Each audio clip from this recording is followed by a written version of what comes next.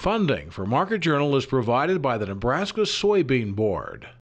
Soybeans are found on dinner tables around the world.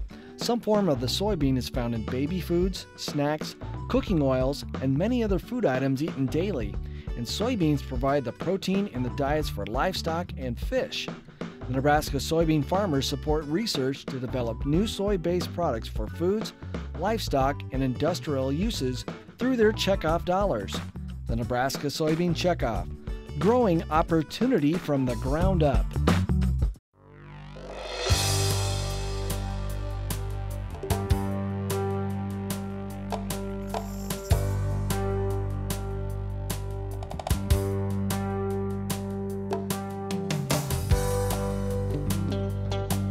Market Journal, television for making agricultural business decisions, is a presentation of the University of Nebraska-Lincoln Extension, where you can know how, know now.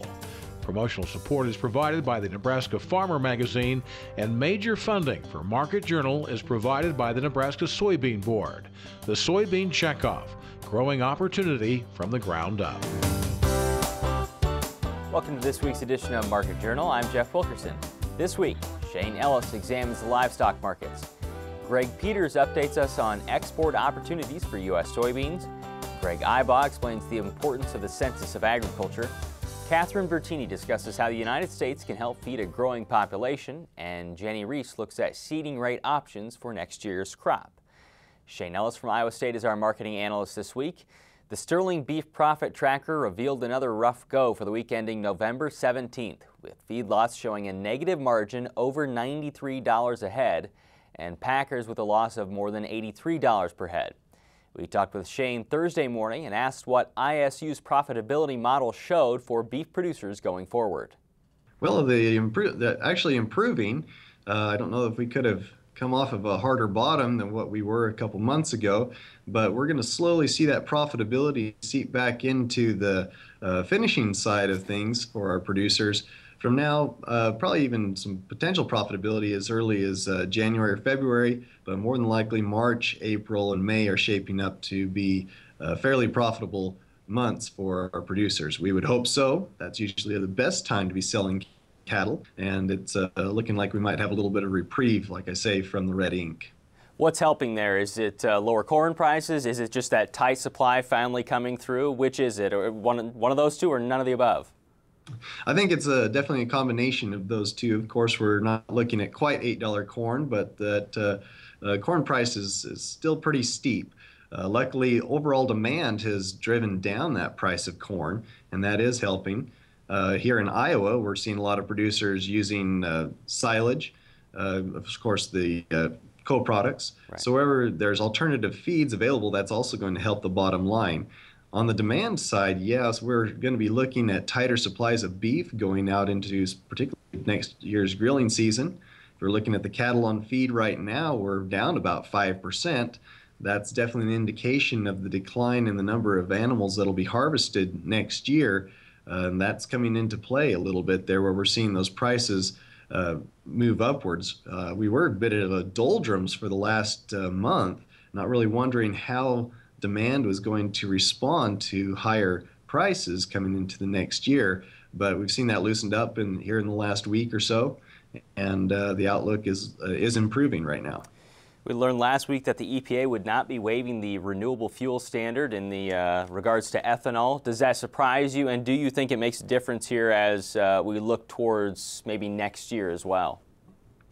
I don't think it was too much of a surprise. I think a lot of people were hoping that it would be a bit of an opportunity where that could be pushed to the side.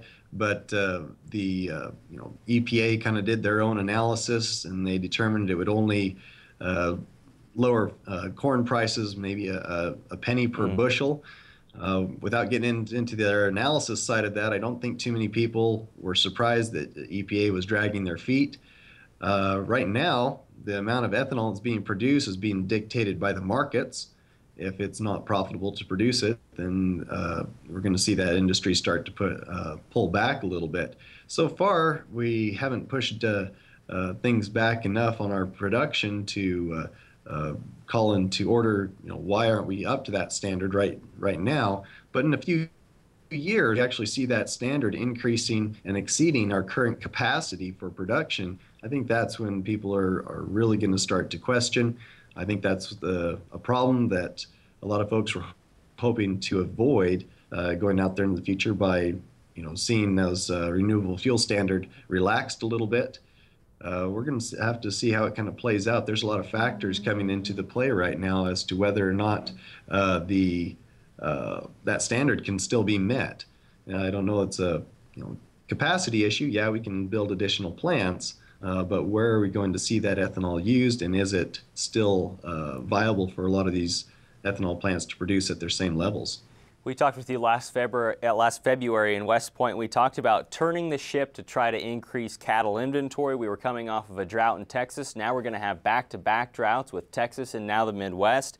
There's also a battle for acres, as you mentioned then, between corn, soybeans, wheat, and then trying to turn that land into something for livestock. How far are we from average or returning to average? On the cattle inventory, we are expecting kind of a leveling off as far as the decline that we've seen the last couple of years. We were hoping that we would see things level off in 2012, but of course the drought kind of pushed that back a little bit further. We saw a lot of liquidation of cows. Yeah, some in the Midwest, but particularly more the western states, Colorado, western Kansas, western Nebraska, Wyoming. We will see in the coming years those inventories coming back into those areas and Texas as we see the climate improve.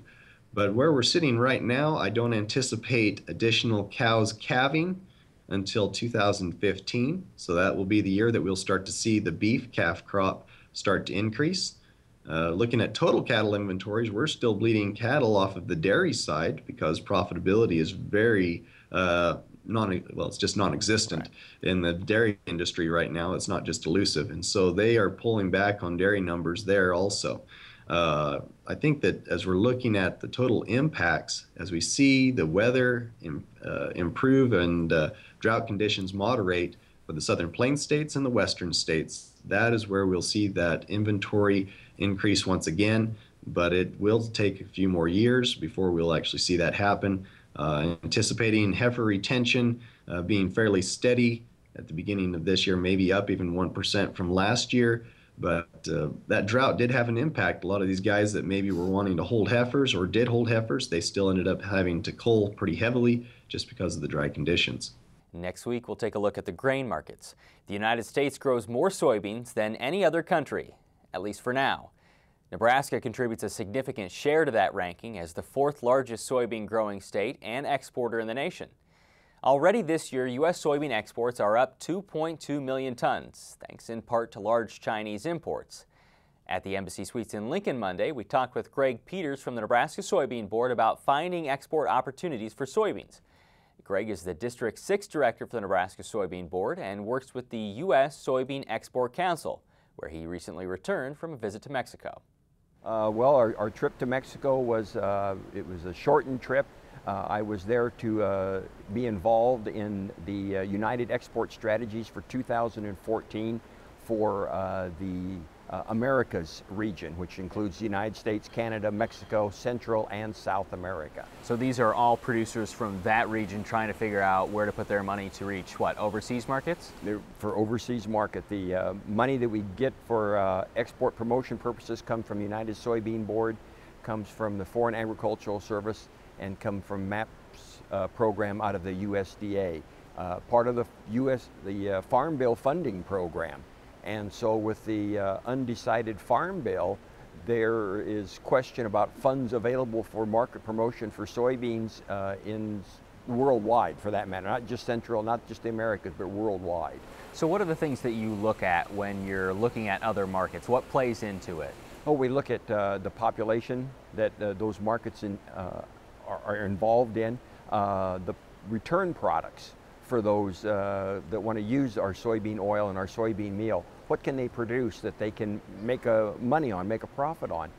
Basically, we're looking, we talked about food needs for the population of Mexico and Central and South America because they're a very impoverished area down there. And so if we can get some soy product, soy flour or something like that in their basic staple, say like tortillas in Mexico as an example. If we can get like a 5% blend of soy flour in the tortilla flour, then that benefits the Mexican public in general as for health benefits. And they have a real obesity problem in Mexico anyway. And so if you can supplement those tortillas with soy flour, that helps the obesity situation, or at least the nutritionists seem to tell us that that's going to help the obesity situation in Mexico. Well, then that opens the door for soy flour processing, which comes from crushing soybeans, or from meal that comes from the United States. So the soybean producer in the United States benefits from that type of an operation.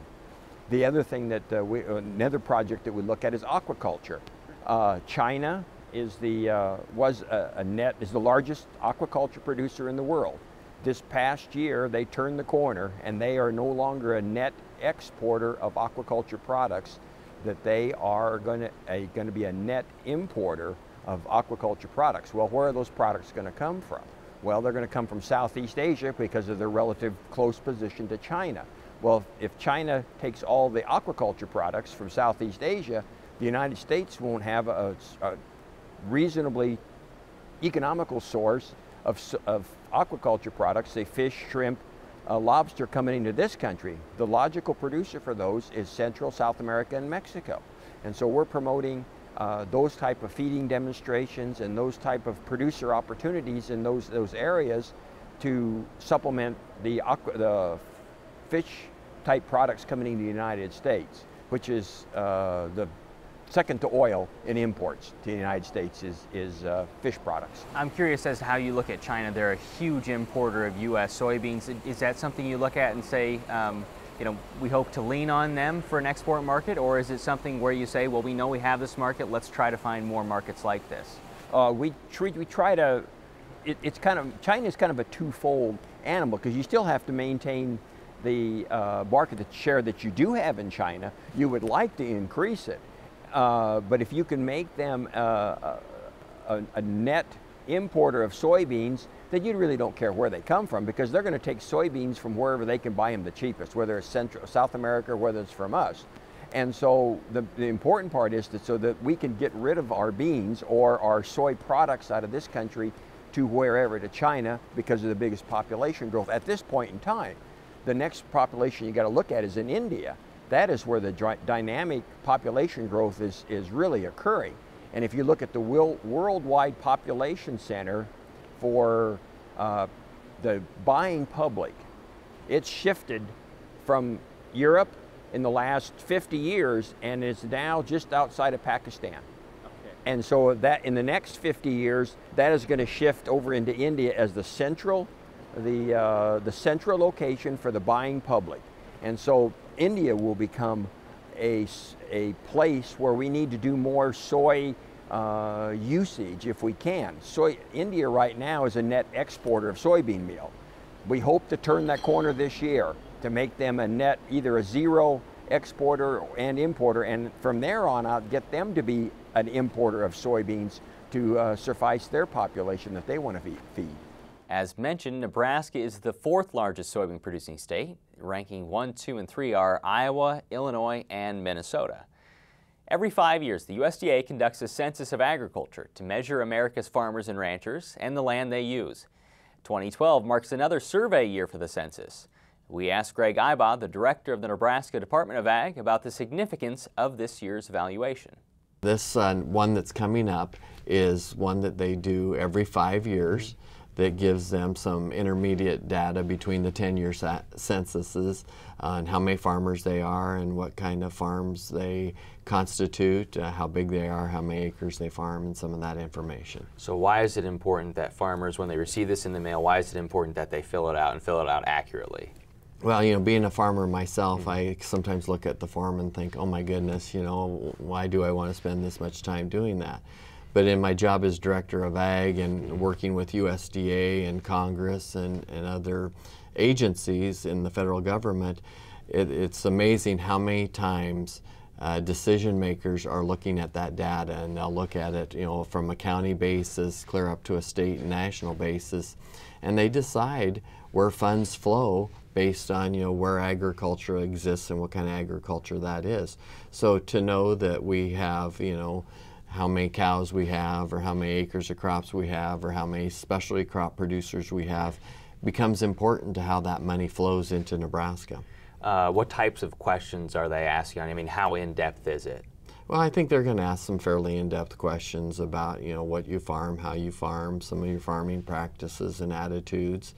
But I think it's all important to Nebraska and important to Nebraska agriculture to provide as much accurate information as we can so that we're treated fairly when those funding pools become available. You can find the 2007 survey online and see how Nebraska is one of 9 states whose ag products together account for half of the country's total value. Once the 2012 census is mailed out next month, you can respond via mail or online. Have you ever thought you'd like to just burn away those weed problems? You might be able to. The November Nebraska Farmer features research and farmer experience about the concept of weed flaming. Weed flaming is a way for organic crop producers to control weeds rather than using herbicides. UNL researchers in northeast Nebraska have designed an 8-row flaming unit that they've used in demonstrations. With the increase in organic acres in the U.S. and the rise of herbicide-resistant weeds, farmers are showing more interest in weed flaming. You can see how it's done in the November issue of the Nebraska Farmer. Catherine Bertini is a World Food Prize Laureate and former Executive Director of the United Nations World Food Program. She spoke on UNL's East Campus last week as part of the Heuermann Lecture Series. Catherine discussed feeding the world's growing population and the U.S. role in that area. Her speech was titled, "Where America Must Lead." We started by asking if she saw a shift in U.S. policy on sustaining food production for more people. Well, I think it's a shift to a priority to support poor farmers in developing countries. And those farmers can actually help overall in feeding the world. They can help if poor farmers are more productive. They can help, first of all, with their own hunger issues at home, own nutrition, but they can also help build economies and be better trading partners for us. So it's not necessarily ramping up domestic production here in the U.S., making sure that, you know, Brazil and Argentina and all those countries do the same thing. It's more so making sure that the food is there for them.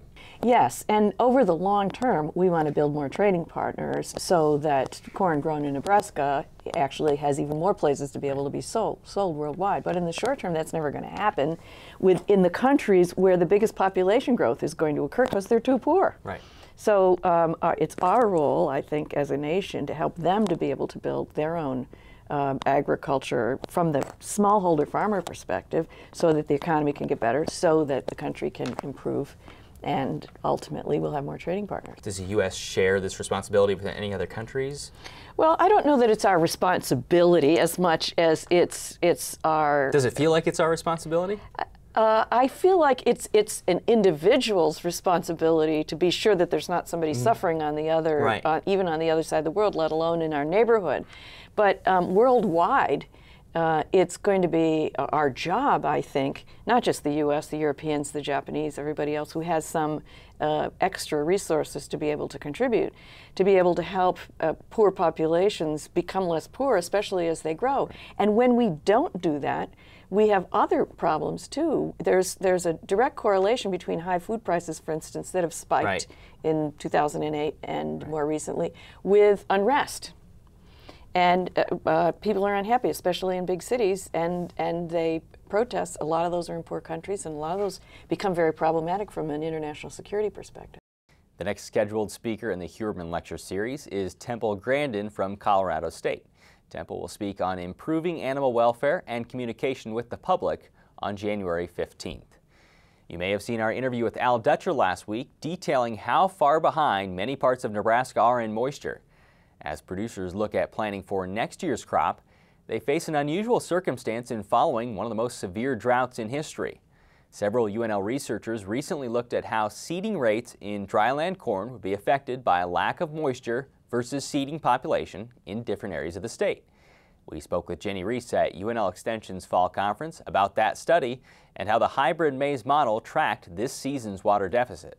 Throughout the season, we were simulating what was the potential for that corn crop based on perfect conditions. And it was assuming that 100% of soil moisture going into the season. But we know in some parts of the state, even in my area of the state in south central Nebraska, we didn't have full 100% field capacity going into the growing season. And so a recent CropWatch article was simulating, well, what would happen if you simulated yields based on other basically saying, what if I don't have 100% soil moisture coming in? That's right. So it was looking at, let's say, 75% of field capacity, 100% of field capacity. And what Heuermann did is he was looking at it, yield trends, population trends for both North Platte and Meade.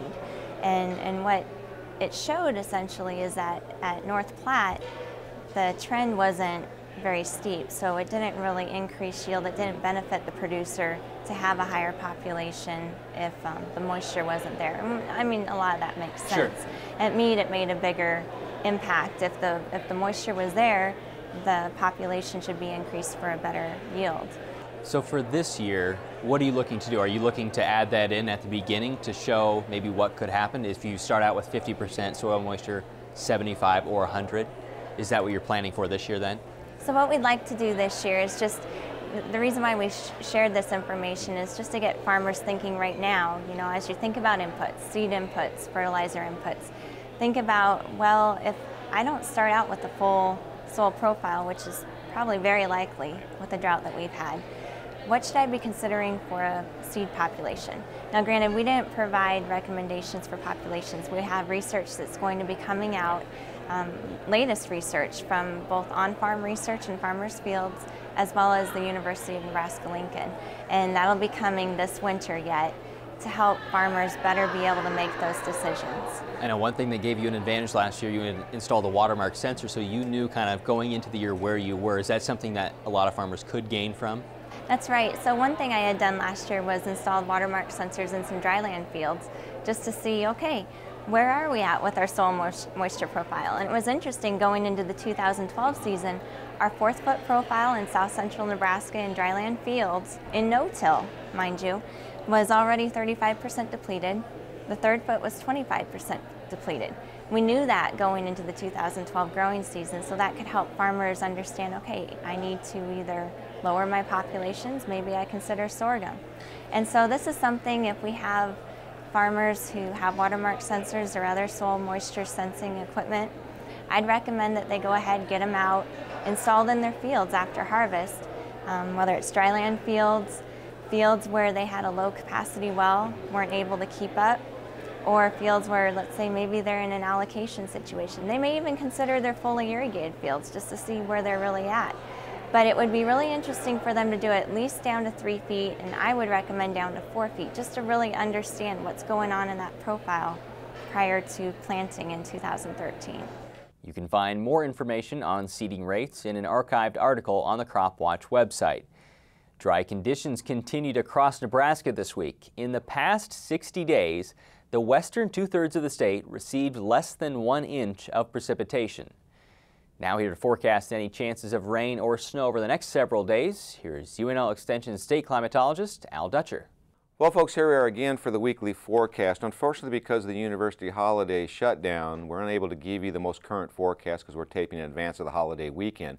I do want to bring your attention to the fact that the numerical models are indicating a fairly substantial slice of cold air moving down to the Central Plains, particularly as we move into the early part of next week. And based on right now what the models are projecting, as that cold air shifts southward, it looks like it's going to be forced up against the Rocky Mountains and possibly generate what we call an orographic lift situation. That is, cold air pushes up against the mountain, causes lifts, and then we see some snow on the front range of the Rocky Mountains. And in fact, the models are extending some of that snowfall into the southern half of the Panhandle and portions of western Nebraska. It looks like the southern Panhandle will receive the best chances right now in terms of moderate types of snowfall, anywhere from 2 to 4 inches, possibly heavier depending on how long-lived the event is. But as you slide east of there, the precipitation totals right now are projected to drop off rather dramatically, such that we may only see a scattering of light snow or flurries as we get into west central, into central Nebraska, and farther east it doesn't look like much in the way of any significant snow. And then we'll see several impulses of energy coming down on that northwest flow that may give us continuous chances of scattered light snowfall, but again, no significant accumulations. Pay attention to the weather models, because at this time of the year things can dramatically change, and a model that is indicating just a light event can dramatically shift to a potent winter storm. So be aware that there is some significant weather that may invade earlier in the week, and we need to be aware of that. But for now, let's take a look at where the current drought situation in Nebraska stands and what we can expect as we go for the next 3 months according to the Climate Prediction Center. I'll draw your attention that the core area of the drought once again is over the center part of the country, with Nebraska primarily in the exceptional drought classification scheme, which is essentially the highest drought classification scheme, and extends all the way to our south. We've seen some pretty significant recovery in the eastern Corn Belt, and the expectations with normal precipitation going forward that we will see pretty close to full soil moisture recharge by the time we get to spring, at least from Illinois eastward, and there's a very decent potential we'll see some of that same kind of conditions developing across the eastern half of Iowa. A little bit more interesting as you get west of here, because we've been persistently dry now for the last couple of months here in the center part of the state, and we've already accumulated a couple inches of deficits across a good portion of the state, particularly north and west of the I-80 corridor from Lincoln to Omaha. And again, we're going to be running out of time to get those soil moisture profiles charged back up in time for spring. So it's going to have to be a very wet winter and a very wet spring to make up some of these differences. And we can see by the projections that they are indicating the persistence of the drought to continue, with some moderation in the drought to our east. In terms of the 30-day forecast, we're starting to see a colder trend in the models, moving up close to Nebraska. In terms of precipitation, the only area showing above normal precipitation is the eastern Corn Belt. The 90-day forecast again keeps that colder trend in play, and in terms of precipitation, once again, moisture to our east, but no significant dry pattern established firmly in the forecast for the Central Plains. Thanks, Al. Our interviews with Shane Ellis, Greg Peters, Greg Ibach, Catherine Bertini, and Jenny Reese are archived on the Market Journal website and on the Market Journal mobile app. Next week, we close out November and look to the final month of the year. Until then, thanks for watching. I'm Jeff Wilkerson. We'll see you next week. Join Market Journal online at marketjournal.unl.edu. You can also follow us on Facebook and Twitter. Promotional support is provided by the Nebraska Farmer Magazine. Funding for Market Journal is provided by the Nebraska Soybean Board. The Soybean Checkoff, growing opportunity from the ground up. Market Journal is produced by the University of Nebraska-Lincoln Extension, where you can know how, know now. Funding for Market Journal is provided by the Nebraska Soybean Board. Whether it's spring planting, fall harvesting, or just a drive across the state, soy biodiesel helps a diesel-powered engine operate in a demanding job. Soybean oil from Nebraska soybeans makes biodiesel a renewable fuel that's also environmentally responsible. The Soybean Checkoff plays a major role in supporting the use and availability of biodiesel. The Nebraska Soybean Board, growing opportunity from the ground up.